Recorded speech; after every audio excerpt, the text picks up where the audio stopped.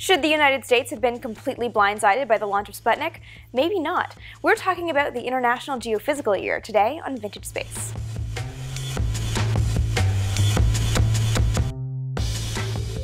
The International Geophysical Year, or IGY, ran from July of 1957 to December of 1958. It was a period of international scientific cooperation coincident with a period of high solar activity. The idea was for international partners to set up research stations around the world concentrating on the equator and all gather data on solar phenomena in this peak period of activity. The data would then be shared for the benefit of science around the world. After the end of the Second World War, when international relations were slowly being repaired, scientists around the world were eager for another international collaboration, and so pitched the idea in 1950 of a third international polar year. But because a solar maximum was approaching, a period of peak solar activity, consensus was to change the idea from the International Polar Year to an International Geophysical Year, where international nations would study the sun. The United States officially agreed to partake in the International Geophysical Year in 1954, and by early 1955 there were 55 participating nations, but not the Soviet Union.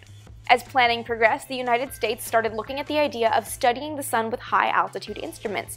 The initial idea was to use rockoons, small rockets launched from altitude after being raised by hot air balloons. The idea of rockoon flights eventually gave way to satellite launches.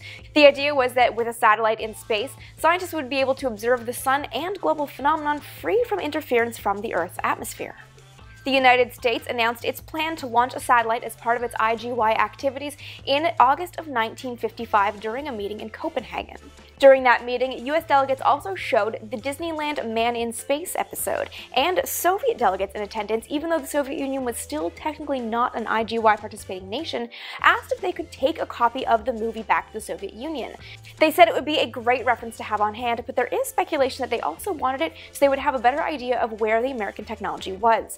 It was during that same meeting in Copenhagen that Soviet delegates announced the Soviet Union's intention to launch a satellite as part of its own IGY activities. This was immediately followed by boastful pronouncements that any Soviet satellite would be done faster and would be far more sophisticated than any American offering. Few paid attention to these boastful pronouncements, but maybe if some American delegates had, they would have been less surprised by Sputnik's launch.